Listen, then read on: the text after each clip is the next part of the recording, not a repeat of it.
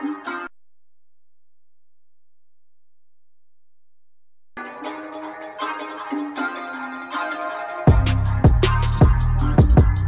the link.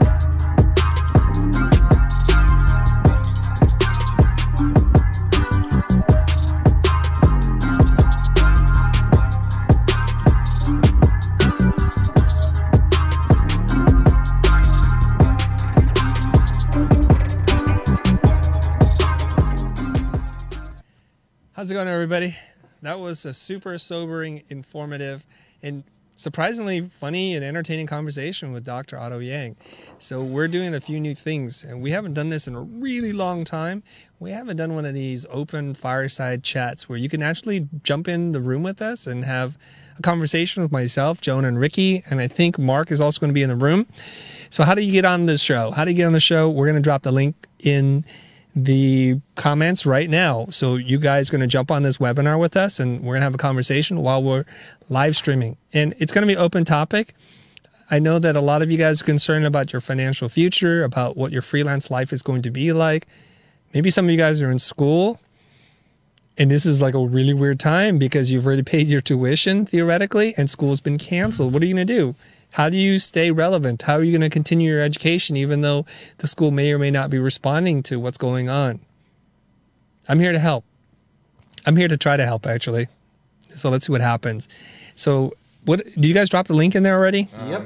Pasting it. So I need to share that as well. David Daly, Daniel Duncan, they're already in the chat. They're already in chat? So what we're going to do is this. How do you get live on the screen with me right now? All you have to do is ask a really good question. I'm going to ask you in advance to limit the context of the question. Just ask the question, and based on the question alone, Jona and Ricky will promote you, and you'll join us as a panelist, and we'll have a conversation. And those of you guys, look, just ask a really good question, and you'll get promoted. Jona, can you turn my headset down a little bit? I'm a little loud for my own head here. Okay. So let's see who's in. So we have 8 participants already. Yep. So just tell them to ask the question in So ask the question, you guys. In Zoom. Oh, I see your attendees here. Okay. I will say hi to Anastasia, Daniel, David, Kathar, Lucy. Now I have no audio in my ear hole. Okay. What happened there? Let me know when it sounds good. I'm lowering it. Yeah. Oh, it was. Yeah. Okay. Just lower it a little bit and we'll be fine. Okay, we're good there. Mario, what's up, you guys? Is that Mario Quesada? I don't know. We don't know. Mario, that's you. Just say something so I know it's you. I'm opening up the chat here. Mario, he says he can't hear Chris on Zoom. Uh-oh. Uh-oh, indeed. He says he can hear Ricky, but Chris is cutting out of Zoom. Testing, 1, 2, 3. And they're also saying the voice is intermittent. And guys, we're trying some new technology here, so let's see what happens. We'll get this right eventually, I think. Hopefully. All right. Let me try something here. Only Chris is cutting out. Thank you, Mario. What about now? What about now? Am I coming in loud and clear? Now is good. Okay, whatever you did there, Jona, make a note of that. So now we're good. Chris, just talk about, what do you want to talk about right now? What I want to talk about? There's so many things to talk about. First of all, I sound hoarse because I'm sick. Hopefully it's hashtag not coronavirus, you guys. I've done 3 podcast interviews this morning already, and we did 1 live stream with Dr. Yang. So I'm just doing my best to keep my act together, to show up 100% every single day, to give you what I can. And this is a fireside chat. So fireside chats, there's no agenda. Just come in with a question, and we want to bring you on the virtual couch with us around the virtual fire. And that's what we're about. Okay. So I think, Ricky, you're telling everybody to drop their questions in the Q&A tab. Mm-hmm. All right. Yeah, so if you look on... Oh, geez. Whoa! If you look on the screen here, there's a Q&A tab. Yeah. And you can ask your question there, and if it's good, then we'll promote you to panelists, and we can see your video. Jona, move that around. Just move it around the screen so we get that delayed 80s effect. Move it around more, like in a circle, big circle, so you can see the... That's so cool. Woo! This is the whole stream, right? The hall of mirrors, guys. Anybody tripping on anything right now? I wish. Maybe. All right. I don't think you're talking about. Okay. Okay. First time using this app. Welcome, Calvin from Hawaii. Okay. We know Mario. If that's the same Mario Quesada. Oh, Henry Kaminsky's in the room. Jona. All my pro people are jumping into the room now. So go ahead. Sean. Okay. Let's bring my friend Henry on. So I'm going to allow him to talk, right? I'll just hit that button. Okay, there you go. I can do it. Henry, I believe you're on. You can unmute yourself. You can also turn on your camera if you'd like. I know you have a pretty sweet camera setup now. Yeah. But you don't have to. Henry, can you hear us? Hopefully. Okay. I should have asked Henry if he wants to be on, besides just putting him on the spot like that. Okay, putting you on blast. There you go. Wait a minute. Hold on. Wait a minute. What's going on here? Mr. International wears glasses? I can't hear you, Henry. Uh-oh. I can't hear you. What's going on? You might be muted. No, I unmuted him. He's unmuted for sure.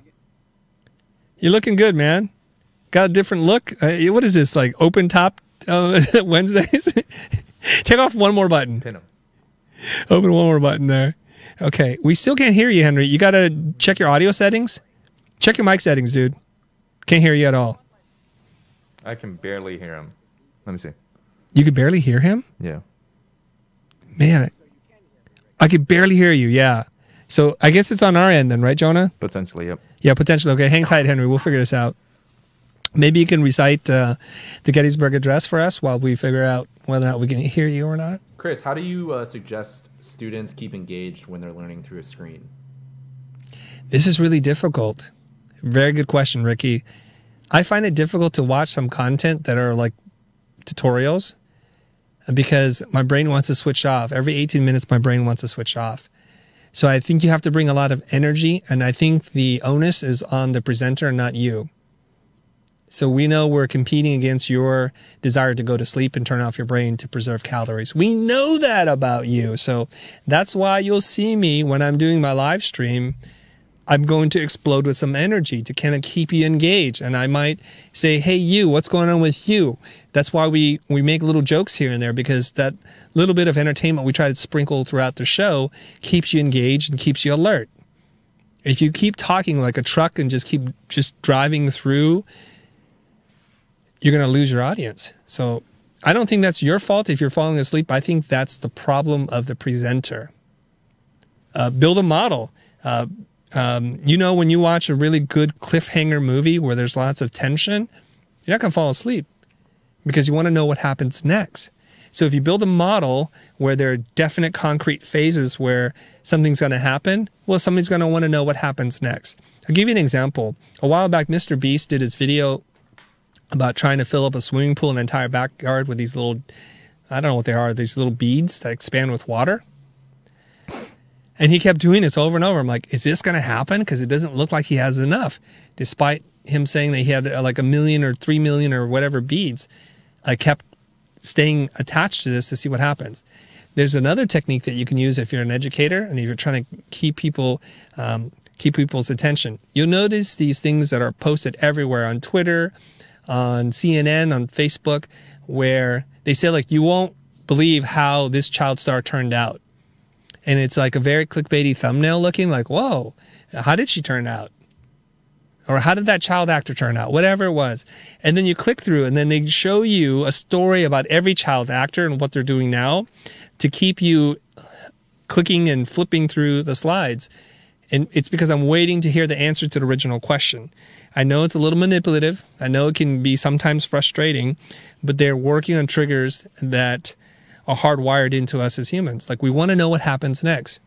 So tell a story, keep us on the edge of the seats, and then eventually tell us the conclusion of the story. What do you do as the learner? Because this is all for like, yeah, my teacher, but my teacher's really boring, Chris, so I can't really teach my teacher how to teach in a convincing way now. Okay, so you're saying that's the variable, like your teacher's really boring.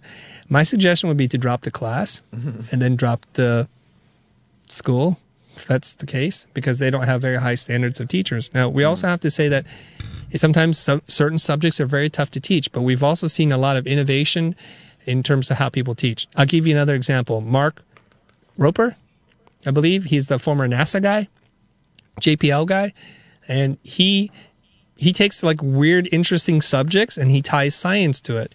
One of the things that he did was he talked about like carnival games and the best carnival games where you have the highest probability to win. And he did it very mathematically. I know there's some subjectivity involved and the sample size is very small, but he would play every single game and see how many tries it took to win the prize. And based on that, he would make recommendations. I love that. That's about statistics. It's about probability. And I like that. That was a really fun way to engage with that content. Why am I just seeing the blue screen now? Rick's messing with something. Rick is messing with something. All right. But that's not what the audience is seeing. Oh, they're not seeing that. Okay. So I hate to say this, but like if you pay somebody to teach you, their responsibility is to teach you. I don't know how else to say this. I really don't. And if the teacher is really boring and not engaging with you, not creating or presenting information in a way that you're compelled to watch, what else can you do? Okay, drink lots of coffee, get caffeinated, 5-hour energy, slap yourself in the face. I don't know. Make sure the temperature's cold and not too hot because that'll put you to sleep, I think. I think too hot or too cold actually will put you to sleep. Okay, Chris, hold on one sec. All right, we're still having problems. Testing. I'm hanging tight. There's 23 participants in this room right now. Hopefully we'll figure out these audio issues right now. Could it just be Henry or is it? No, Jona's trying to do it right now through himself, and we can't hear him either. So. Okay. So remember how I told you guys to test this before we went live? Yeah, it worked fine. It did not work fine. Yeah, it did. How could it work fine? Oh, there he is. No, I could barely hear him. Very low. Very low. Okay, so we just got to figure out. Joan, can we turn this computer up? Oh. Yes, you can. There we go.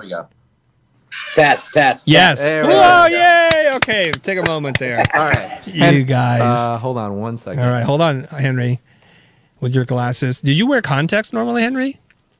Yeah. Ah, I see. There's like a whole nother side. Clark Kent. Don't know who you are, man. Henry, what's your question? I didn't have a question. Chris was doing the Well, it's just good to see you. Actually, it's good to bring you on because you're patient and you kind of know the drill. And I know you're a generous guy. So we wasted 3 or 4 minutes of your life and you can't get it back. I apologize. So, Henry, no worries. Did you tune into any of the content with Dr. Yang at all? I'm just curious. Yeah, for about 10, 15 minutes in the way beginning. And it did not sound too promising. I caught a part where it sounded pretty horrible. It is pretty horrible. It is. No, it is. Let's be realistic. Okay, let me ask you this question, Henry. There's a lot of concern in the creative community. I guess if you have a job or a business, you have legitimate questions about how this epidemic or pandemic is going to impact your business and your way of life, whether you're here or somewhere else in the world, because we're all really, really connected these days. Henry, I'm curious, are you feeling any of this yet? Negative. That's we good. had one client cancel his coaching membership today due to his industry going and locking down. He's a dentist.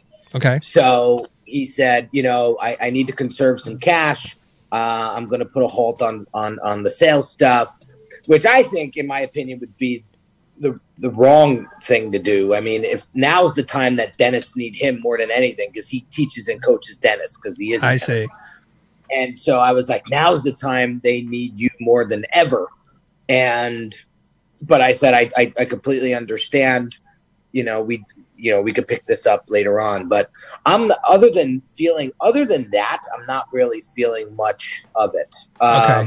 We have 2 big brand accelerator clients that pulled the trigger on execution. So we have a work that's going to bring us through the next 3 months, which is just a blessing. And I'm super grateful for that. So that is, again, just a gift, Chris. But I know that this is not the case for most. And what I'm doing in my community and the message that I'm sending to my team and to my audience and to my clients is, our audience and clients need us more than ever. And it's our responsibility and our duty as an entrepreneur to step up and provide and serve.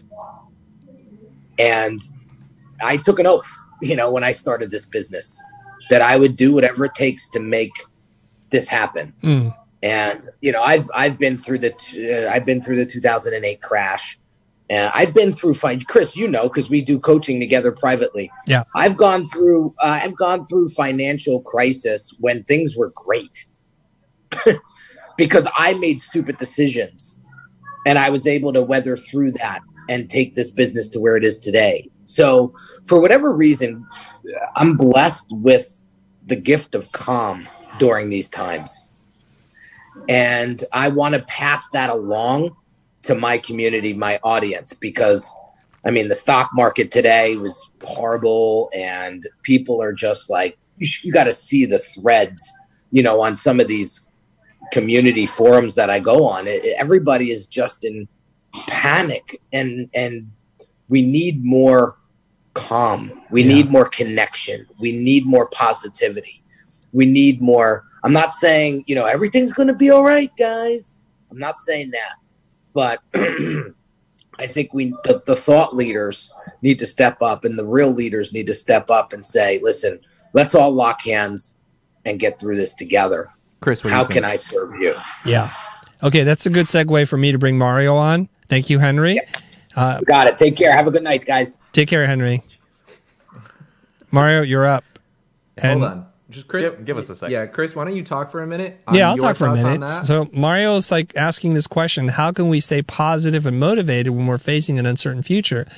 We got Henry's version of it, which is he's, for whatever reason, he's not fazed by a whole lot, which is really good. He's very resilient in trying times like this, and he wants to remain calm, and he's trying to spread that message for people not to act in irrational ways. Okay, totally hear that.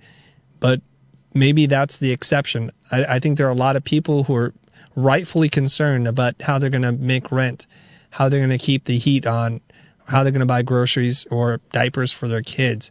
This is a very real thing. People who don't have much of a war chest, a lot of money saved up, and they don't have much of a social network to fall back on, the kind that takes care of you in times like this. So let's talk about it. Is that enough of me talking or no? We're waiting for Mario to unmute himself and video himself. Okay, Mario, I'm going to hit unmute. Oh, he won't let me unmute. All right. Mario's showing off his power there. Okay. I can read some other questions and then answer them too. Okay. So we already did this.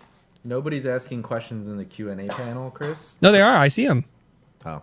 There's 8 open. Can you help me to manage these? I believe. Yeah, I can. I believe you can move them. If it's done, we just dismiss it. Chris, you seem pretty positive. How do you keep such a positive mindset during these trying times? What makes you think I'm positive? You don't seem to be panicking at all. Well, let me ask you this question. What is a panic mindset? And how does a panic mindset affect your decision-making ability? What do you think? How does it, will you say that again? Like when you're panicked, do you make good decisions or do you make poor decisions? Oh, I'm in survival mode. Yeah, but I understand that you're in survival mode. But say, for example, you're driving along the road and your car flips over for whatever reason. You hit a ditch and you fall out of it and like, ooh, where are we? You're in the desert. And you and your partner, one person starts like, oh my God, we got to get out of here. Let's go, let's go. And you're like, wait. Let's just assess what's going on. Like, what kind of supplies do you have? How far away from town are we? Do you have technologies that we can use just to kind of assess and survey like the situation? You see what I'm saying? So like when you're in a panic state of mind, you're not making rational decisions. You're making very emotional and impulsive decisions, which sometimes can work for you. But you know, I'm not much of a gambler in that sense. I don't want to bet on sometimes. I just want to stay calm. And that's why a lot of times when my kids and we go on adventures with my wife, they tend to gravitate towards me when they feel scared and uncertain of what's going to happen, because I present to them a calm, stable voice in what's going on. Whether I'm right or wrong doesn't really matter, but I just want to look at things, right? I want to look at things objectively. All right, I believe Mario's ready. Yes, Mario, we see you. Yes. I think we hear you. How's it going, man? Good to see you. Good to see you guys. What time is it there? It is. We're 3 hours behind you, so it's almost 1 o'clock. Okay, all right. So Mario, you just heard Henry go on about being calm and positive, and I think it made perfect sense to pull you in because of your very question about how to stay positive. How's your mood? How's your vibe? And what do you see in the community that you interact with? My kind of MO is always to try to seek to be calm regardless. Yeah. So when things go down, I'm trying to look for look for stability in the situation, look for ways to keep people around me calm. I think I started this like little hashtag catalyst of calm, and I think we need to like just be that for other people. And the funny thing is, the more we are focused on helping other people be calm, the more we bring calm to the situation and ourselves. I like that. Okay. Do you have any other advice? I mean, I think were you on the pro call this morning, Mario? I wasn't. It was like 5 o'clock. So yeah, it's very early for you. Okay.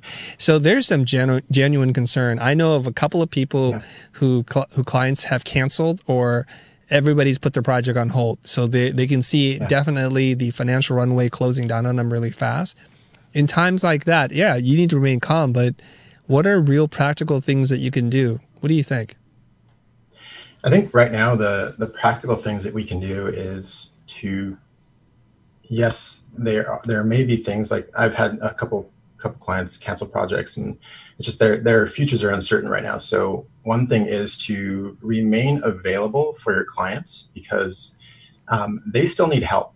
And if they see you as a willing participant or a partner in this time, who are they going to go to when things get better, right? So one thing is just to kind of remain available to help as much as you can. I'm not telling you to give people work for free, but offer your services and give them appropriate like help where they need it. And then another thing is use this time to like dig into education, learning, building up yourself, work on yourself as much as you can right now, because this time there's this really precious time. I think I commented on somebody's, I don't know if it was Twitter or whatever this morning, but they said that this time is kind of a gift. We're almost we're given this extra time back, and a lot of us are like freaking out because there's no work or whatever. But we're given this time where we don't have to do as many things. So maybe we can take that time and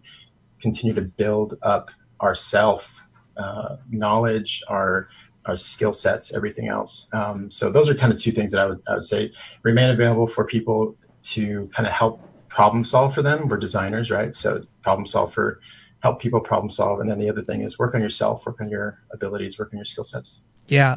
I think Wesley Ann Little said this when she was on our show, that sometimes in moments of crisis, we want to kind of just bottle up whatever it is we're feeling and move on and take action immediately. And she says sometimes you'll find that you do a lot of needless things and you're a busybody and you're not actually addressing what's going on. So I want to just remind everybody, we are definitely in uncertain times right now. The market's in free fall. Countries are full on lockdown. I've never seen anything like this, nor have I ever read about anything like this. The closest thing I can think of are these horror disaster movies like World War Z and Outbreak, or what is the video game one? Resident Evil. It's like, this is not good right now, you guys.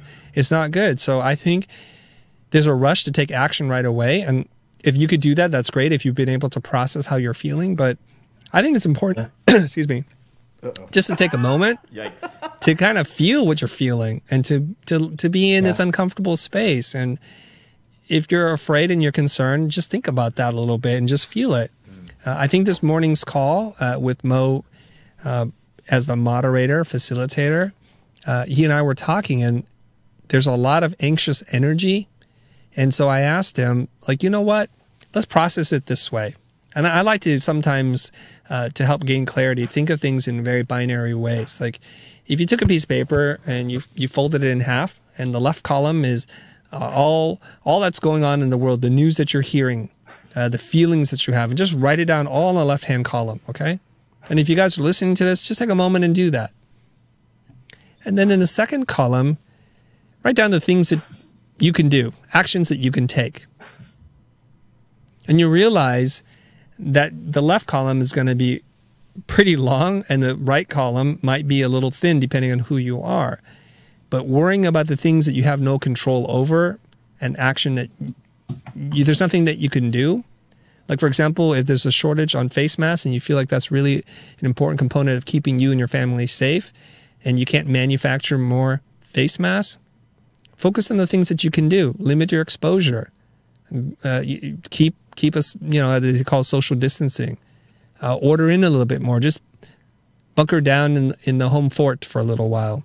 And what Mario, what you said, which I thought was really good, is you have all this time now.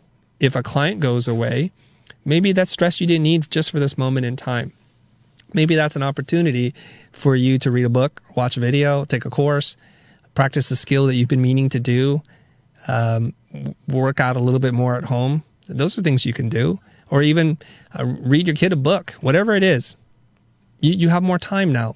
The pressure of working has been removed from you because you can't work as much as you used to because of what's going on. So maybe if you have more thoughtful action, that might help you. Any other thoughts on that, Mario?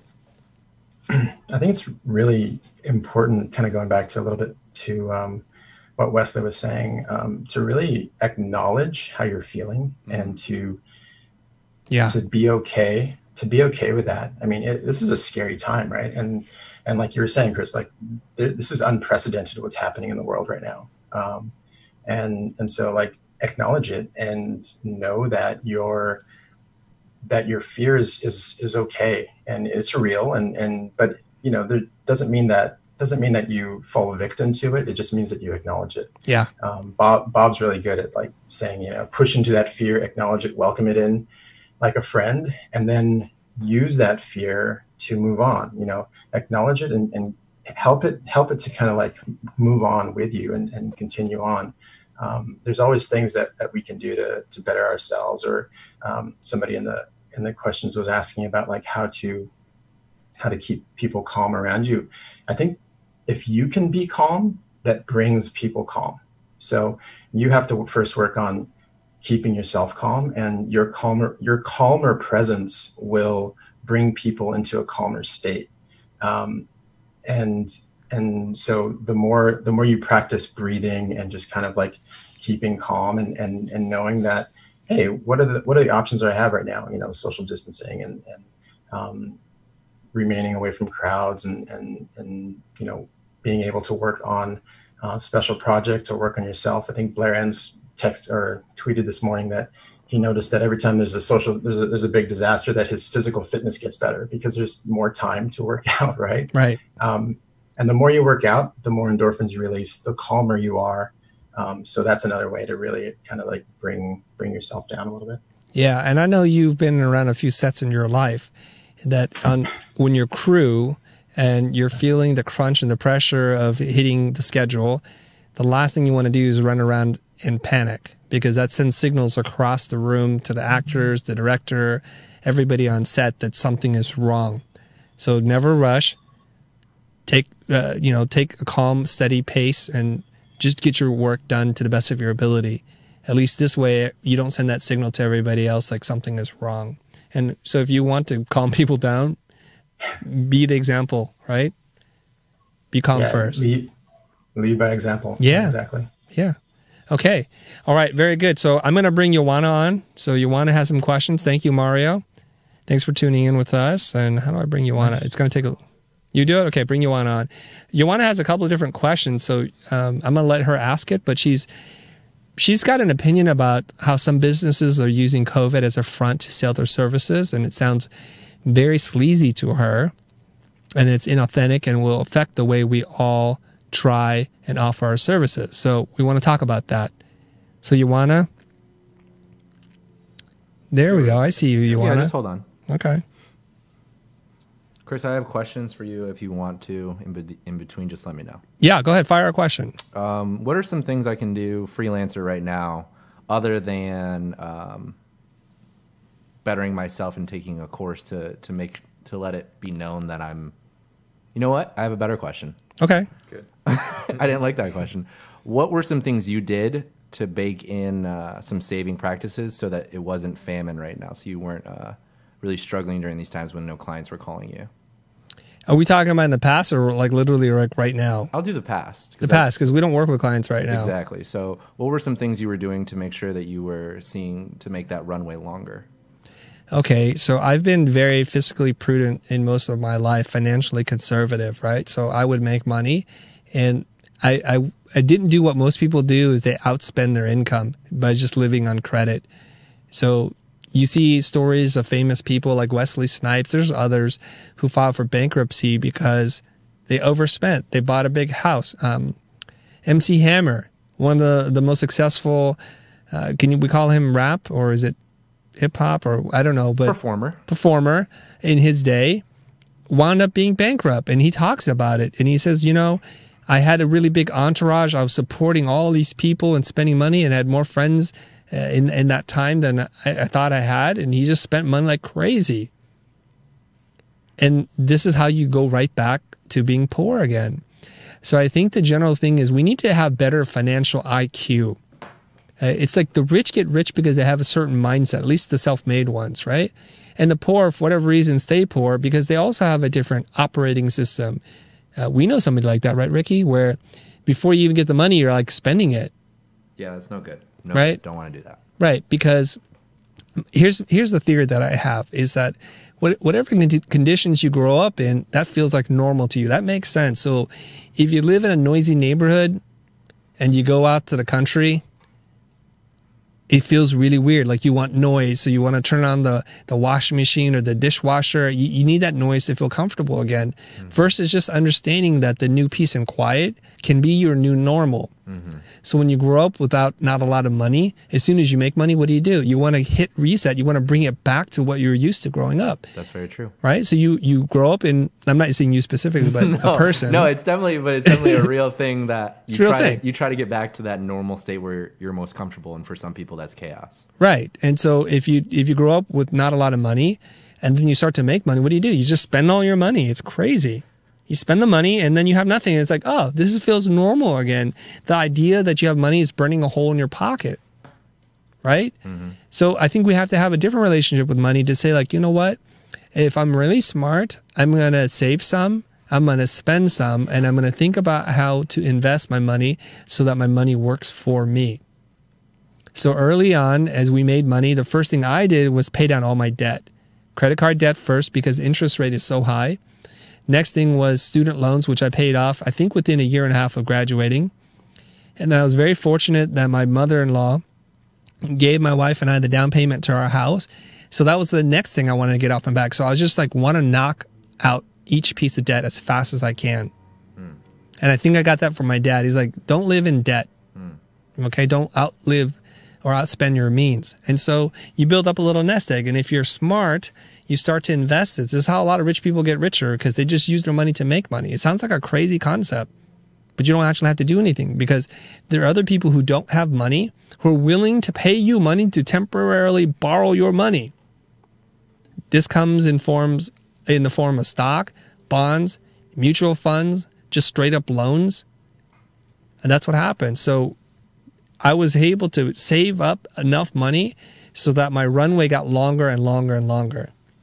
And a lot of it was because I didn't want my wife to worry. I felt that it was my responsibility to be the breadwinner for our family, and I don't want her to worry. And not having enough money makes people worried. So I just live within my means, save money, and invest it well. Nothing too risky. All right. Okay, so she's you want us on? Yep. Joanna, hi. Welcome to the show. Hi, Chris. Hi. I feel like I'm looking down on you. I'm sorry. Like I can only put my camera at some point of view. I don't have any. It's okay. It's fine. I feel like I'm on top of you right now. Okay, so go ahead. Okay, it's fine. So, Chris, I think there's a bit of assumption here. We've been doing all of that, like the priorities, stocking on a bit of medicine for our health issues, buying the food we need, and paying out the mortgages. Yes. And I can't see my question anymore. Well, you could feel it, right? You know your question. My question was, if it feels like you have no option and people are canceling on you, how do you try and make money? Okay. So during a time like this, budgets are tightening up. People are going to be a lot more conservative. They don't want to make any big risks right now. Those are things that you cannot control, right? Yes, and also, by the way, we have no nest egg because we've had a very rough half of a year. Okay, so you don't have much of an nest egg. So can we sit down and think about 3 to 7 things that you can do, that you can control, action that you can take that might improve your situation? I have really been thinking about this like for the past 3 days at Yes. least. So one of the things I wanted to do is reach out to my clients and just see how they're doing. I love that. So there's no selling in that. Perfect. I'm empty about that. See how we can keep our mental health in check. Yes. Maybe create a routine where we take care of like your body needs a workout as well as your mind. Mm-hmm. And get really creative with content. I like that. I mean, those are great. I mean, to see you have it in you. I like what you wrote already. So you can reach out to existing clients just to make sure that they're okay and be of service to them, not to try to sell them anything. And I think during these times, they're going to really appreciate that and they're going to remember you. So we have to kind of think about what we're going to do now and what's going to happen after we get out of this thing. And I think that's great. That's a sign of a person who really cares about other people. And then you need to take good care of yourself. Maybe there's that diet or that exercise program you've been meaning to get on. Now's a great time to start that. And I think there's content that you could be making. So here's what I think. I think in most of us, like we have this path and we move down this path every single day. It becomes part of our habit routine, kind of our destiny, and it's kind of on rails and it just keeps moving forward. It's in moments like this where your journey just suddenly comes to a halt. A force greater than you that's outside of yourself acts upon you to ask you to make a change in your life. Right? That's what's happening right now. So this pandemic, the coronavirus, COVID-19, is disrupting everybody's way of life. If not yet, it will soon disrupt everybody's way of life because we're all interconnected. Okay, so this is a change agent, a force acting upon us. And so if you look at this like a story, I just wanted you to step back and look at your life like a story. The heroine in this case is you, Jona, right? And something has happened. There's a call to action. The emperor needs help to save the kingdom. So do you cower? Do you crumble? Or do you sum up the courage and say, you kiss your loved ones goodbye, you take your stick with you and you march forward.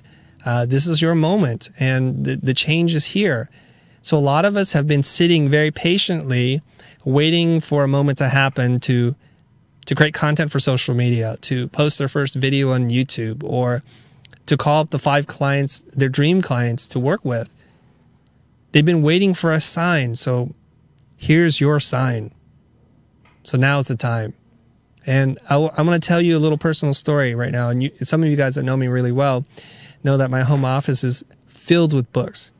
Like I could probably stack them from floor to ceiling, and there's so many books. And I have to reorganize my books. And I'm looking at the book. I'm like, oh, the title. This is I want to learn this thing, and I want to learn this. And instead of feeling overwhelmed, which I normally feel because I have so many things to do, being locked home, it's just like trying to stay inside and limit my exposure, not to contaminate other people or nor bring something back home. I was just like suddenly like really happy. Like I'm going to get to learn these things, and I'm going to commit to reading these books that I've bought because I know that once I read the book, I can use the knowledge to help so many more people. So I've got so much motivation, and now I have something additional. I have time. So yesterday we had a management meeting. We talked about all the different kinds of content that we can create to help people during this time, to mix it up, that this was our calling too. Hence, why we're doing this impromptu live fireside chat, because I haven't talked to so many of you in a really long time. So we want to get back to our roots, to open up the communication, to try to foster a sense of community and conversation once again. So that's what I'm doing. So what I would suggest that you do is keep writing things on your list. I think you're off to a great start. Write a few things that scare you a little bit. And keep writing more things that scare you. And really look at that list and say, these are things I've waited a while to do. Now's a really good time to get started. Okay? Do you wanna Yes, ask? Chris, I'll do just that. Okay. I also heard something else like staying lean and nimble, and Yes. we're already kind of maxed out. So You're as lean as you can get, right? yeah, it sounds. That's why I didn't say it. I didn't say stay But lean. there's also something that Mo said that stuck with me. Like what you do now will really impact the future. Yes. Because you're going to get a return on investment, not in terms of money necessarily, but by the way you position yourself. Yeah. I like that. So these are seeds that you're planting today that you'll harvest tomorrow. So plant some good seeds and it'll bear fruit. All right. So I want to try to get more people on the show here. So you want to thank you very much. And so I want to say something. I'm reading in here in the Q&A. And if you guys are joining us on the YouTube live stream, if you want to jump in the room and have a conversation with us, feel free. The link's going to be dropped in a second and you guys can join us. We'll probably do more of these things if you guys like this kind of format and want to have a conversation. Sam is saying, hey, FYI, I'm mainly active on LinkedIn, already helping people, free knowledge. He's saying thanks. So that's not a question, but I just wanted to read that. Can you guys want to promote a couple other people and bring them into the room? Who would you like to bring in? I don't know. Whoever, because I'm trying to have the conversation with people. What we're trying to do here is if somebody asks a good question, we'll bring them on. So we're just waiting for that good question. Okay. In the meantime, though, I can keep asking you questions. Yeah, that's fine. And where are you getting your questions from? Just around. Around. All right. Go ahead. Ask me a question then. Go for it, bud. Mr. Question. Questionologist, go ahead. Hold on one second. Question master. Stealing from the chat. Oh, my God. Taking credit for other people's an hard work. anonymous person asked, what should you... Oh, Chris, you can tell this story. Okay. What are your views on students working during college? Because we already answered this question, though. I believe you're not exactly a fan of working while you're in college. Yeah. Okay. So let me address the reality of it. Is a lot of times many of us are working in college just to kind of soften the rough edges because we didn't get enough money, don't have enough loans, or just there's never enough money to survive during college unless you come from a well-off family or you were the recipient to a crazy grant or scholarship, right? So the natural instinct is go to work to buy a little bit more groceries or whatever it is that you want to do. The problem is when you work in school, in most cases, it's not doing something that you're learning, meaning you're doing some menial tasks. You're stocking the shelves of a bookstore. You're a clerk at the cafe. These are not things that you're studying in school. This is not what you want to get better at. And because of that, because you basically are unskilled labor, you're not going to command a very high hourly wage, and most jobs are hourly and they're going to pay you something, but not very much. So you're going to do this, and then you have to kind of sit there and think, okay, so if I work 10, 15 hours a week, I'm getting paid whatever the minimum wage is. Let's say it's $10. I'm getting paid $150. So 15 hours times 10 is $150, right? And then you have to sit there and think, what am I paying the school to teach me at this point? And if you do the math and you divide your tuition by the number of units or credits that you're taking, you might find that it's actually quite a bit per unit. So what you're doing is you're using arbitrage in the reverse. You're paying somebody more to learn something, and then you don't apply yourself, and then you go and sell your time for a lot less. I honestly think this, and I'm trying to be grounded and real and to be sensitive about this issue because I know a lot of people do have to work when they're in school. You really have to kind of sit there and think, is this really helping me? And the answer is going to be very individual. Now, if you work at the library and you can spend a lot of time reading books and helping people find resources, and part of your job is to read, that sounds like a pretty good thing to do. If you work in the computer lab and you're troubleshooting a lot of computer issues and you're fascinated by computers and that's going to help you in the career path that you're going down, I also think that might be a pretty good thing to do. And other than that, I just don't know that there are that many things that you can do in college that are going to pay you enough money to offset what it costs you not to learn. So if you have 6 hours that are free or 15 hours in our example, I would rather have you sleep. And I'm just saying that, no judgment there, because you need rest so that your mind and your body can be fresh and strong to learn so you don't fall asleep during class. And if you got enough sleep, I would recommend that you read, or you practice your skill, or you go to a conference or an event and meet new people, or that you intern for one of your professors, or you become their TA, so you get more exposure to the content that's helping you. I think those might be good applications of your time and your energy. Good recycled question there, Ricky. Good recycled one. Well, I'm reaching out to people here, but nobody's responded that they want to come on live. Okay, well, we can just read their question for them. Okay, so what are some things you can do to be more moldable, and maybe more appealing to a company in this trying time? Okay, that's a good question. I'm thinking right now that there are not going to be a lot of sane companies hiring people right now. There's only going to be a few. I put out on Twitter the businesses that I think are going to do well right now. And there are only a handful of industries, okay? I think I saw a post on Amazon saying they're hiring 100,000 new employees to help with the surge in demand, and they're going to pay them even more to deal with what's going on. So e-tailers who've got their business game together are going to do really well.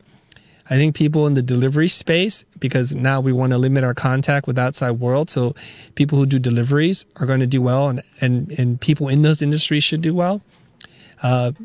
People who make tools and applications to help distance-based learning and communication and remote work possible, companies like Dropbox, even Spotify, because we're probably going to listen to more music while we're working. Zoom video conferencing, we're using a version of Zoom for this webinar right now. So that's going to be in play. Project management software. Notion is one of our favorites here. We use Trello. We used to use Basecamp. So those things seem to be good. Communication channels like Slack and whatever else that's out there, Discord. Streaming services should do well. Internet service providers should do well.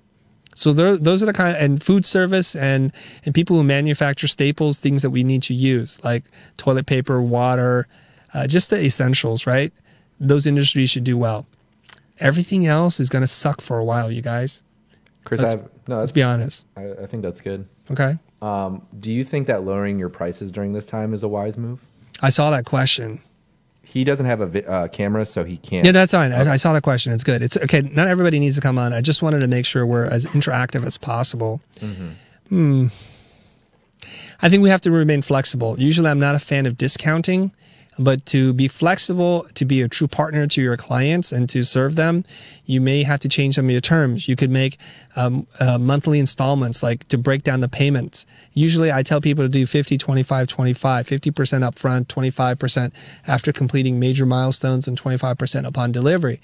You might need to do 50, 10, 10, 10, and 20, or whatever the math is, right? 3 10s and a 20. You could break it up. Make it more palatable. You could extend the payment terms. You could say, if you're willing to prepay another project, I'm willing to give you a discount because I know we're all going through tough times right now. And I love working with you. And when this returns, we want to be ready. You may get creative in this space. And I wouldn't offer up discounting for first-time clients right off the bat. But if a client is really kind of genuinely concerned about their future, just take a moment to ask them about that, to feel their pain with them a little bit, and get creative. So in this time, it's like all the rules in the rule book get thrown out. Do what you need to do to survive, but try not to come across as being desperate or needy, because that'll actually send them running.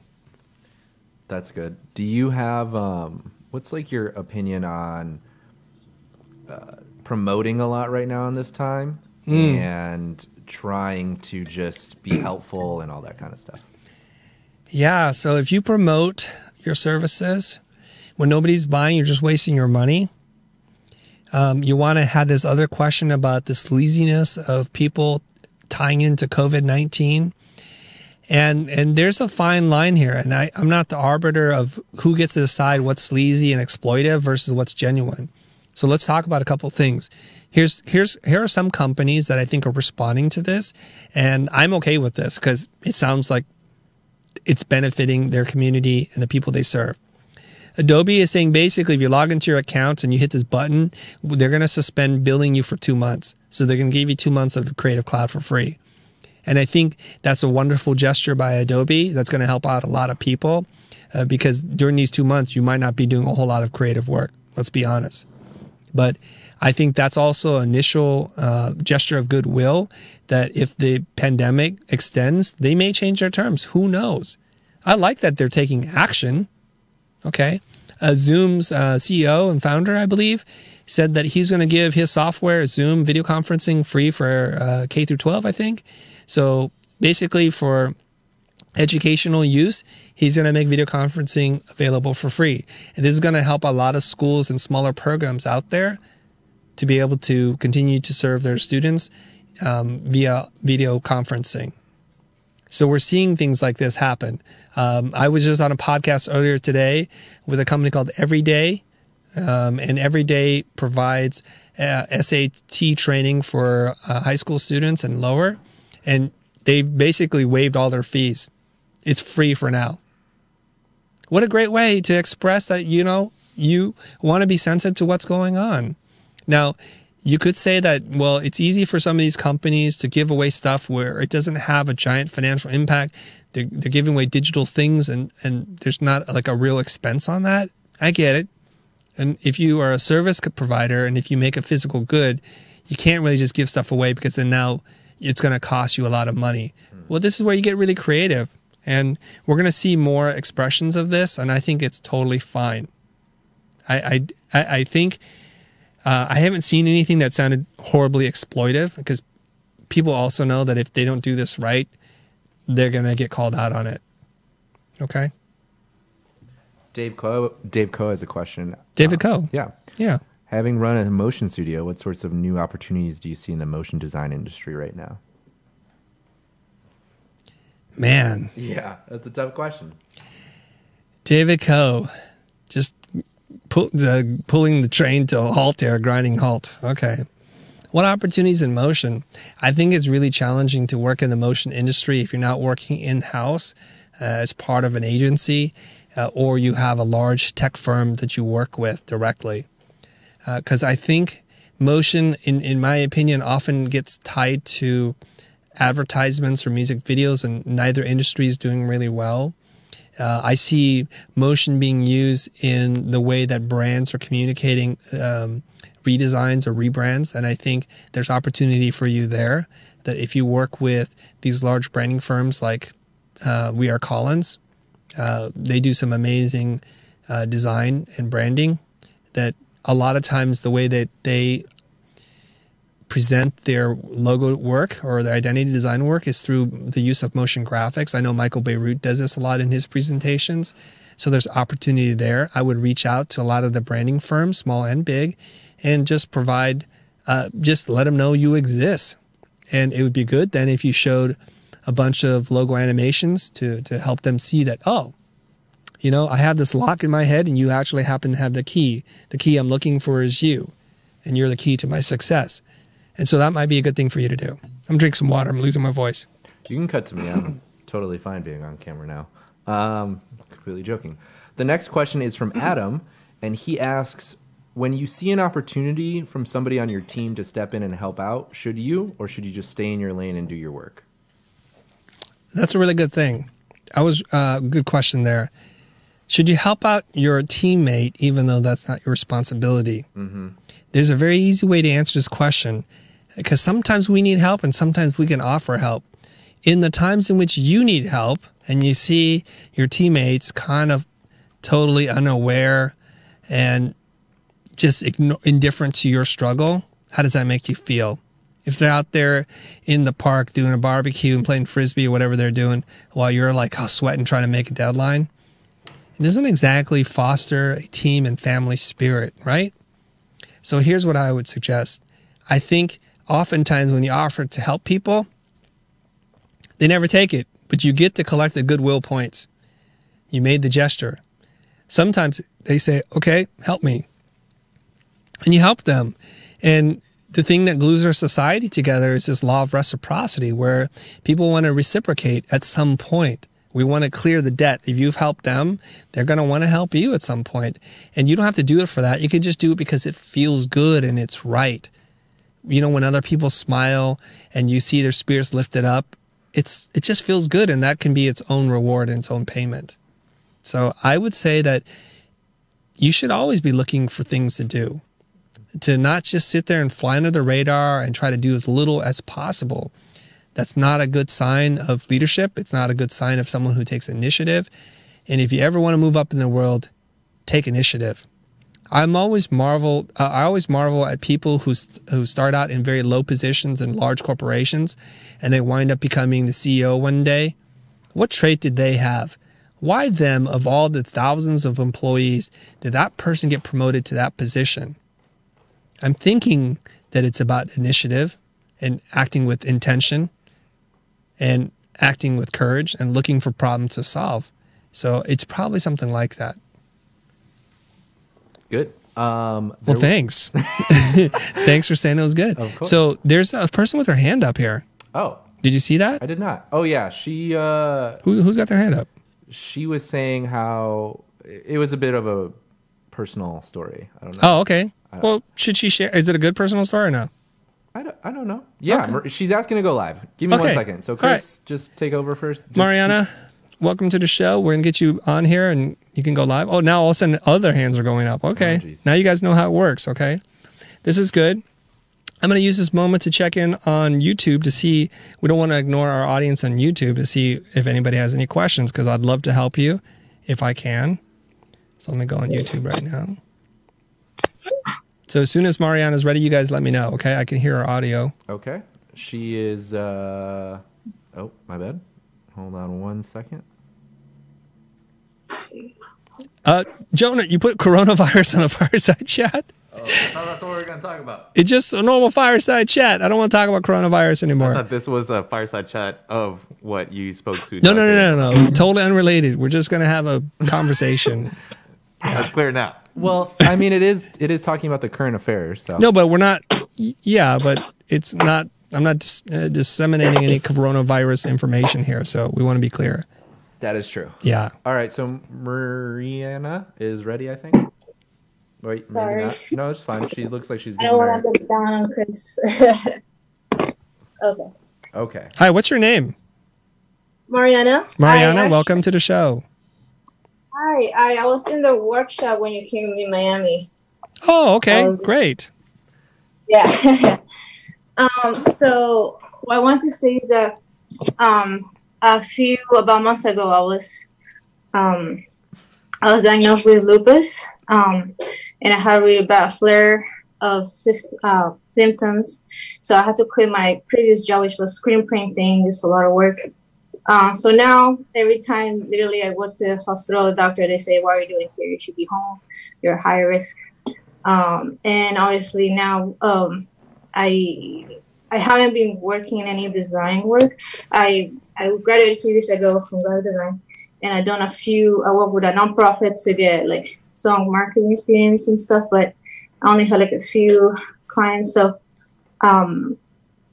my question is, I feel like everything is kind of telling me I should just try to work as freelance or work from home, find something that I can do from home. So for example, you had someone once in a video who does Procreate brushes for a living. So maybe like, what do you think for someone like this who maybe their only way, at least for now, if they want to keep working on design and perfecting it or working towards that has to stay home or just has like a disability, like what are some options? So what do you think? Yeah. Okay. So first of all, thanks for coming to my workshop in Miami. I thought you were going to say yes, and I want a refund. I'm like, oh shoot.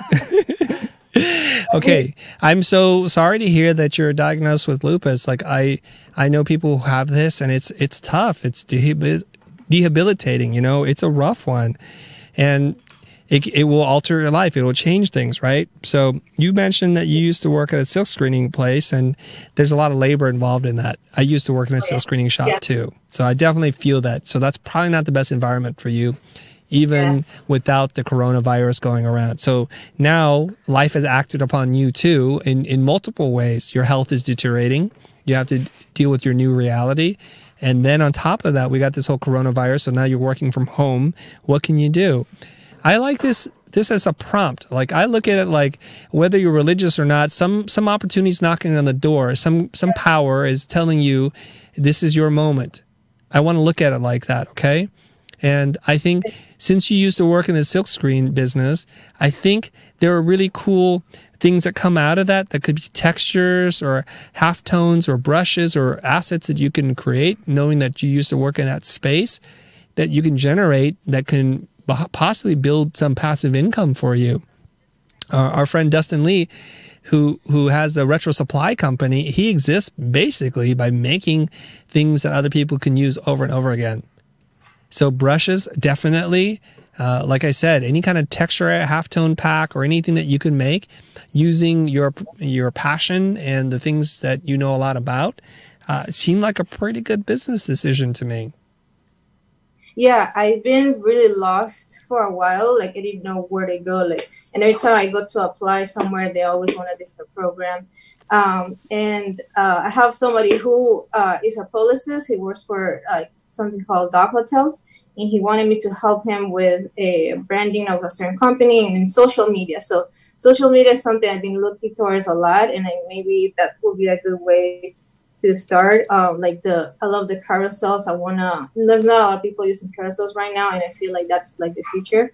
So maybe go towards that. And also he said there's money on making stickers, the stickers for Instagram stories. And he said he used them a lot for his dog hotel. So maybe that's something I could do too. Yeah. So you know what I'm hearing right now, and I don't know if I'm reading this correctly, but I'm hearing that you have like a lot of things that you're thinking about, and sometimes all those things can be overwhelming. Okay. And one person says this and one person says that, and then you're like, well, what do I do? I want you to take a moment to take just a deep breath and just like, you know what? I kind of have to figure out what I want in my life, because otherwise you're going to do what Wesley and Little said, is you're going to do a lot of busy work and find that you've gone nowhere, that you've just used a lot of your energy and you're just whipping yourself into a frenzy. Okay. I was going to say that's the biggest thing with me, is that I haven't been able to find my niche. I feel like I try to photography, then I do illustration, then I do feel like I have to know web design. So I don't know how to find my niche, or what should I do to perfection something and just go into something. Well, that's my biggest. Okay. Finding your niche. Okay. A lot of people don't know kind of the food that they like, so they'll go to a buffet and they'll try lots of things. That's one way to do it. And you can have a lot of food on your plate and things that you're not going to like and that you didn't eat. And yeah, that's the way a lot of people approach it. But I want to be more intentional in my life, and I would recommend that you just sit down and ask yourself some questions. Like, if money were not a problem and unlimited for me, what would I be doing with my life right now? What gives me fulfillment and joy? And if you don't have any good answers to that, I want you to travel back in time in your mind, to go back when you're like 5 or 7 years old, the things that you love to do, the things that make your heart skip a beat. And that's the thing, because I grew up with a mom who's an artist. So I was put into everything. I done modeling, clay, pastels, watercolor. I did everything, and everything I was pretty good at, but I never really practiced really well one of those areas. So I love everything, and then that's why I haven't found like the one thing, or that's sorry, I'm mumbling. It's okay. So I'm going to ask you, just because you've done it to me twice now, I'm just going to ask that you just hold your thought, please, so I can finish mine. Is that okay? Because every time you start, I don't remember what I was going to say, and I thought maybe I would get somewhere good. So I can just tell, like, I don't know if it's just your personality or what's going on and the fear that you have, but it's like you're bouncing all over the place. I can feel that energy. It's like very frenetic right now, right? And I see you laughing. It's like, yep. So you trying lots of things, that's fine. I just need you to like take a moment. Like I said, take a deep breath. Try to sort this out in your mind. Revisit those things that gave you pleasure. And it's okay to try lots of things. You're supposed to try lots of things when you're young, especially. But now's the time for you to audit those experiences and think deeply, man, that was really cool. I don't know why I walked away from that. And I would be really happy if I just did more of that. Versus somebody saying, hey, you can make a lot of money making stickers. Now, I know I'm generalizing a lot of things here, but I'm usually very cautious or apprehensive of those kinds of ideas. Well, I heard on the internet you could do a lot with this, because it's not coming from inside. It's another voice outside telling you to do something. You're going to go down that thing, and you may be successful, you may not be, but you're going to find that it's going to leave you feeling really empty. So I'm going to move on. So I'm going to say to you, just take a moment to think, to reflect. Use the next 24, 48 hours just to really crawl into the cave of your mind and excavate and dig up and surface the things that you think you're going to really enjoy and like doing. Start there. Okay? And then choose a lane. You don't have to stay in that lane forever, but choose one lane and go deep on that and see what it gets you, okay? We're going to drop a new episode tomorrow about specialists versus generalists. I would strongly encourage you to tune in and watch that, because I do break it down as an argument to like, what should you do, okay? All right, thanks Thank you so much. You're welcome. Bye. Okay. Bye. Thanks. Okay, Chris, I have a question that it seems to be pretty popular in the chat. Okay, And which chat? On the YouTubes or on the Zoom? On the Zoom, which is what I'm looking at right now. Okay. So a lot of people are thinking about changing their business right now, changing all the models, switching to something else than what they were doing previous. Wise, unwise, like what do you think about changing a lot of their business models, a lot of what they were doing previous to meet this economic situation right now? Yeah. So there's this thing called consistency, and we're often governed in our thinking and our actions with being consistent with what we've done in the past. Now, many of you have sat around and said, if I wasn't so busy, I would do like an amazing Airbnb or vacation home by owner or something like that. Or there's this project I've been meaning to do for a really long time. Well, guess what? All those things are gone right now in terms of the demands on your time and your attention. So if you're just hitting the bottom right now where you just got laid off and you don't have a nest egg, I don't know what it is that you can do to control your future. Hopefully there will be a stimulus package that helps to take care of those most in need right now, to give you a little bit of money to help you through the rough times that we're going to be heading into. But outside of that, just think about the thing that you want to do. And new business opportunities happen in times of calamity and disaster like this. 100%. Okay, so like I said at the beginning of this Fireside chat, there are a lot of industries that are going to do well. There's a bunch that are going to be suffering. Think about how you can tap into that. There's an opportunity here for those that are willing to act. I know a lot of people are scrambling right now to find a way to do their meetings and conferences online. Well, maybe that's an opportunity for you to help them. Maybe you're in video production and you can help them set up cameras and live streaming equipment. Instead of shooting videos for others, you can help them to design a system so you can become some kind of video consultant. You can be a consultant in the lighting space and say, look, we'll make you look really good. Or we'll help you integrate new technologies, whiteboards and touch surfaces so that your thing is really dynamic and interesting. There's opportunity. You just have to look. And those that can get more creative and are willing to gamble a little bit are going to be the big winners coming out of this. So most definitely, you don't owe yourself anything in terms of following the plan that was written by the old you. That's why they say this, that every day is 24 hours that are new for you to do with whatever in your life. Don't let what happened yesterday dictate this. Cool. Okay. I have another one here. All right. Ready for you. I see a lot of people are on YouTube right now, Chris. I want to help out and share my opinions and thoughts and offer, but YouTube is so oversaturated right now. There's no way I can cut through the noise. Is that true? There's no way to cut through the noise, that YouTube is oversaturated. Yeah, everybody's on YouTube right now, Chris. Well, you're not. Yikes. No, this isn't me. No, I know the person who's saying that. Oh, I see. I'm saying it right back to them. They're not. And let's take a poll right now. Everybody in YouTube right now that's in the chat, because there's a lot more of you on there, just so that our sample size is bigger.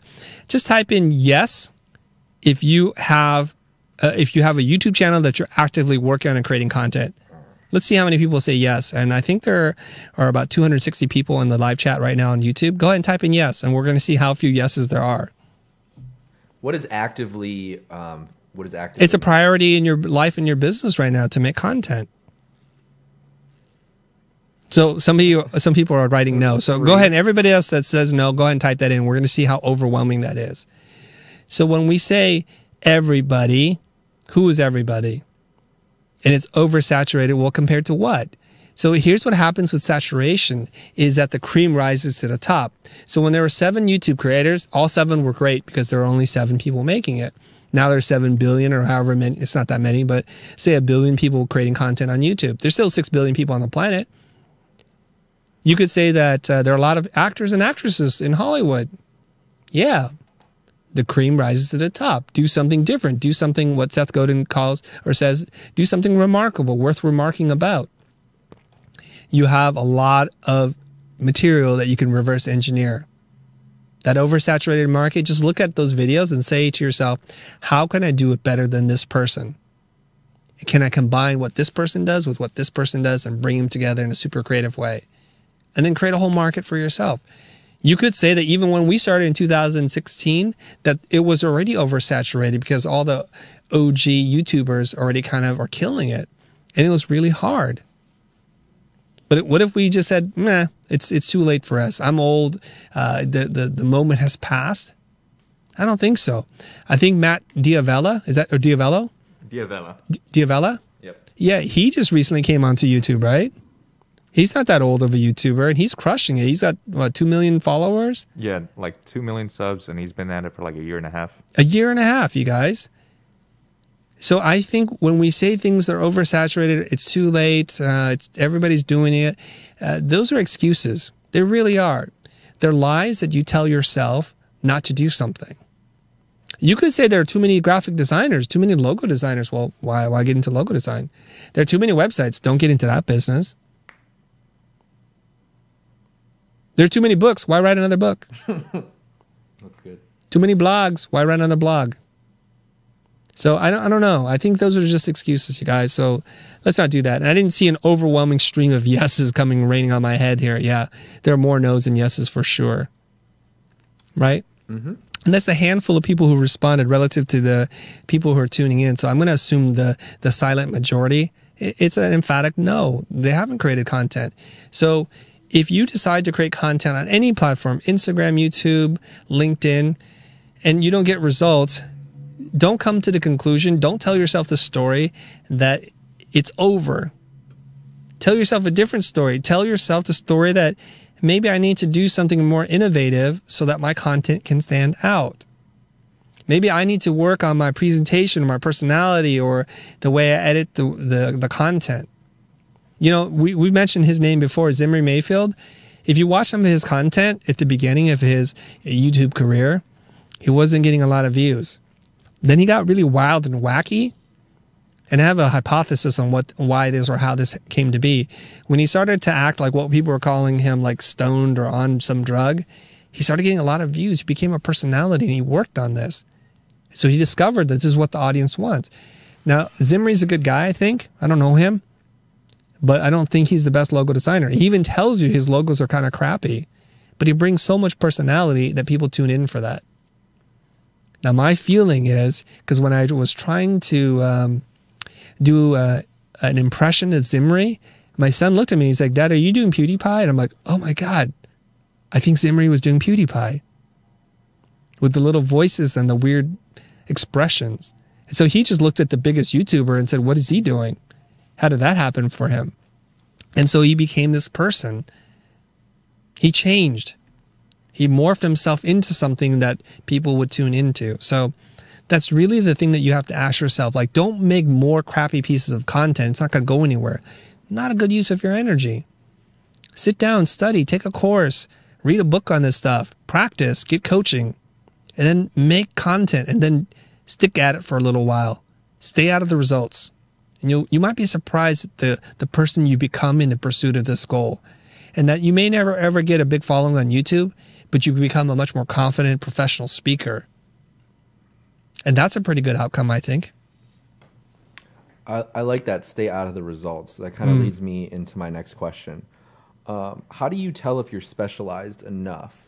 Is there a certain number of clients? Is there a certain number of money earned, free time? Is there a certain metric here to kind of gauge whether or not you're too broad or if you're specific enough? There, as a lot of people would say, there are riches and niches. You got to go narrow, narrow, narrow. And I've been reading a couple of books from Seth Godin, and he talks about this, and he's so eloquent and powerful in the way he delivers this message, okay?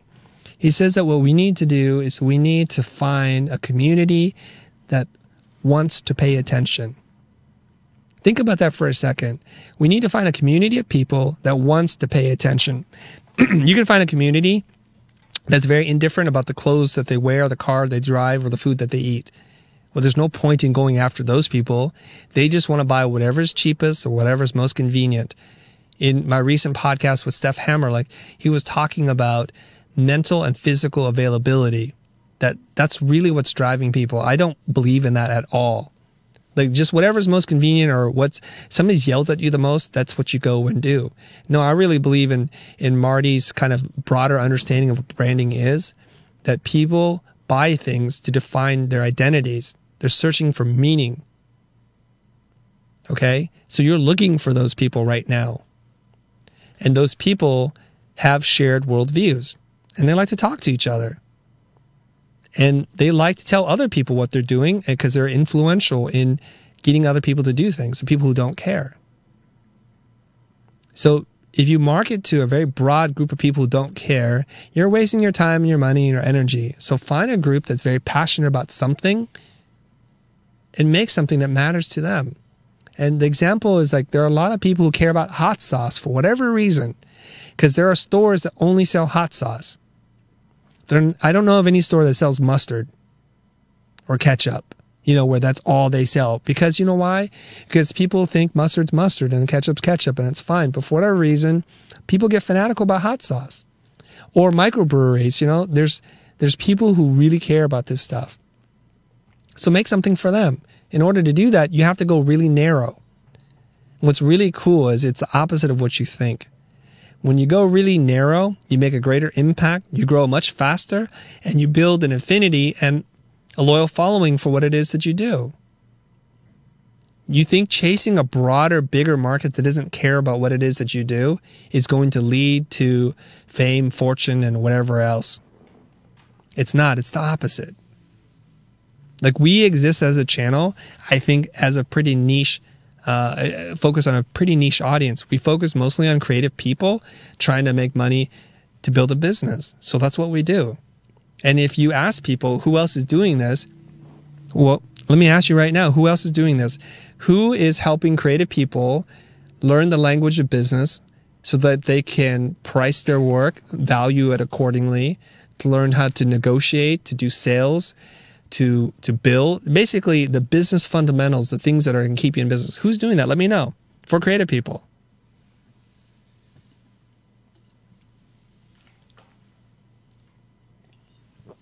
I'll give YouTube a chance to answer. People are tuning in on this. Like, who is it? Jona, Ricky, do you know? We do not. But we have someone commenting, Jonathan Stark. Okay. Jonathan Stark really focuses on what community? Do you know? We are not aware of his work. Yeah. Developers. That would make sense. I'm not a developer. There you go. You see? And he's been in our channel. He creates great content. We really like him. But Dave Coase was saying Michael Janda. Okay. Michael Janda is also another person trying to help creative people. I think Michael Janda is excellent. That Charlie girl? Charlie Prangley? Yeah, she's great. She is, but she's not really teaching you business. Oh. Yeah. Well, there you go. Yeah, see, so people know. It's like, you see, we have 276 intelligent people right now, and what are the answers? There's a handful of people. See, so we went narrow, and by going narrow, you become known, and you build an audience, a community, you build expertise, and they get to know who you are. If we wanted just to speak very broadly about things, it's a very tough road to follow. Joel Pilger is also an excellent person. He does a lot of high-end coaching, consulting, and management. So Dave Coe, thanks for mentioning Joel. Joel's also a friend of the channel. He'll be coming on to talk about how to prepare for the economic downturn and some business ideas. So I'm looking forward to having that conversation. And he has a podcast as well. But so there we go. Okay, good day, Frank's like I do. He nominates himself. Okay. I'm getting this sign that we need to wrap up pretty soon here. I guess we're all pretty tired. Let's go back to the Zoom room. Is there anybody else that wants to come on our show that has a really good question? I still see some hands up between Charles, Nick, and Ash. Is that Ash from the Pro Group? I think so. Rathod? How do you pronounce his last name? I don't know. I don't know if that's him, but why don't we allow him to talk and bring him on the show? Okay. Let's do it. Hold on 1 second. All right. Boom. I just allowed him to talk. It is him. Ash, what's up, man? Hello. Hey. Okay, give us a second so that they can frame you up and get you ready. All right? So you're going to be our last person on Zoom to talk to us, and we'll get going. So while we're doing that, Ricky, is there another question coming from YouTube or Zoom that we can answer? No. So Alrighty. Ash is here, though, so we will just get a pin his video, and then we'll go from there. So, Ash, when you're ready. You're live, my sir. Unmute him. Okay. Go. Ash, you're live. You're ready to go. Hi, guys. Okay, there we go. Hey. Yeah, so the question was, I've been through the 2008 crash. Me too. And I started. I'm not a designer. I'm self-taught, and I started off doing everything. I was a generalist, and over the years, I've started specializing. Just recently, and it served me well.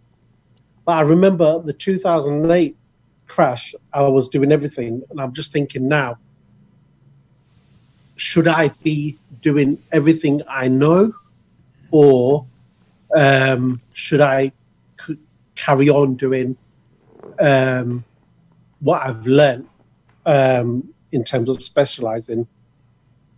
What does your instinct tell you? Say it again, Chris. Ash, what does your instinct tell you?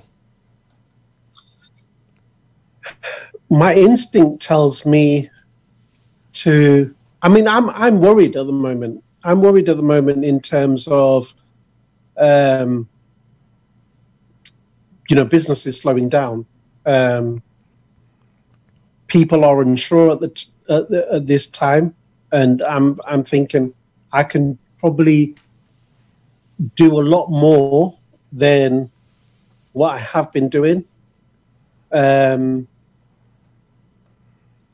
Yes, it's a good question, that what my instinct tells me, because this is why I'm asking the question, because I'm a little bit torn. I'm just thinking, if I switch now, is that going to be a little bit desperate, and is that going to affect me in the long term? Okay, so in the past, when the economic meltdown happened in 2008, and the hole opened up in the earth and swallowed the financial market, what did you do to get out of that market? I learned as much as I can. I learned as much as I can. I had a positive mindset. I thought, right, I had a 9-to-5 at that time. And before that, actually, I was thinking, I need to work for myself. I don't want to work for anyone else. But I was never, I never acted upon it. And then I lost my job. My daughter was born. I was forced into a corner, and I thought, I have to do something now. So I learned as much as I can. And I learned off YouTube. I learned so many things, and I was kind of, I suppose, a little bit naive as well, in that which was, I think, was a positive thing. Well, let me ask you this question. Let me reframe the question, because you're giving me a lot of answers, but not the one I'm looking for. So let me reframe the question. In that time, once you got through it, what did you learn? Did you decide to specialize or generalize, and that's what got you through it? At the time, initially, I generalized, and then I found my niche. And so what did you decide to do? Stay a specialist or to remain a generalist? What did you decide? It's not a trick question. Yes. No. I'm just thinking about, because it was a long time ago. I guess I did specialize at the time. Yeah. Would you attribute the specialization to be a part of your success that you're experiencing in the last 12 years? Or do you attribute it to like something that's prevented you from growing? No, I would. Yeah, I at the time. So this is the thing. So I did. I specialized at the time. And then I suppose I changed what I did, but that was a little bit after that period, the 2008 period. So I see the hesitancy in your answering. It tells me a lot about what you're processing here. Is that you were doing something, and you decided to do something else, and you went deep on that something else, and that's what kind of saved your bacon, right? Yeah. Okay, so now you're wondering, this feels like this similar situation where there's like this crazy economic meltdown too, right? And markets are panicked. And you're asking yourself now, should I change again? Because that's what worked in the past. You're not necessarily changing to specialize. You're just wondering if you should choose a different specialization, perhaps? Yes, exactly, yeah. Okay. So we've refined the question a little bit, right? It's not necessarily that you want to go and be a generalist and try to be all things to all people with nothing to back it up. It's just you're saying to yourself, is there opportunity out there that's going to help me get through this, and something that I've always wanted to do but didn't? And that's going to be a much deeper conversation. But I would not encourage you to go the generalist route, no matter what the economic situation is. If you think about this, money's going to get really tight. People are going to be very risk averse. And when they do hire people, are they more likely to hire someone who's only done it once or somebody who's done it 1,000 times? It seems like they would go with somebody who has a lot of expertise, because the last thing they want to do is, in a time of economic uncertainty, is to spend money and gamble it with somebody who's barely done it at all. So, you know, I know you're a part of the pro group, so we just need to sit back and talk about different business models and look for opportunities right now. We need to have our senses on full alert mode. We have to be super nimble right now. When opportunity opens and we can see it, we have to just say, you know what, blueprint from yesterday, goodbye. I'm ready to do what is necessary and to be super alert, right? But I also... And this is the thing. And this is the thing, I am part of the pro group, so I'm privy to all these conversations that we've had, and I've learned a hell of a lot, and I think it's just unprecedented times where the pressure gets to you, and I think you start questioning yourself. Sure. Okay. Let me end on this. Okay, so we're going to end it because the boys are telling me we're kind of over time here. Okay, here's how we're going to end this thing.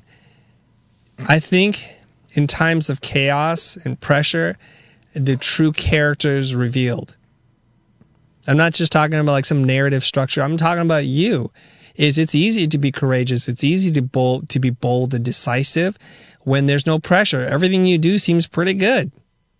It's times like this that the true character is revealed, that heroes can step up, and reveal themselves. And here you are. So I would not process this like, I'm starting to panic. There's so much that's going on. And I'm scared. The pressure is really what's going to make you. And this is your time to be innovative, to be a leader, to kind of put your best thinking hat on and solve your way out of this problem. Now, we're going to face that financial pressure too, because I imagine as much as people want to learn during this time, they're also concerned about their financial well-being. So I imagine that in a couple of weeks, if not already, our course kits and donations and people joining our group is going to drop. So we're going to have to also re-examine what we're doing here and how we could better serve our community. So we're all asking ourselves this question, but I'm not going to serve my team, my staff, well by panicking, by making irrational knee-jerk reactions to just chase the wind because nothing is there. I want to be contemplative. I want to have my resources ready and aligned so that when opportunity opens up, we move fast. You're going to see all kinds of different content coming from us, different platforms and different initiatives that we've been sitting on for quite some time. Wow, what a motivator a pandemic will do. So we're gonna take massive action. We're gonna move forward. We're gonna try lots of things like what's happening today. So people who are tuning in, maybe it's been a long time since you've seen an interactive format from us. It's because we haven't done it in a while. We haven't done these live conversations. So we're also learning in the process. Maybe Ricky and Jona will have some notes and I'll have some notes for them what we can do better next time to get you guys involved in the conversation, okay?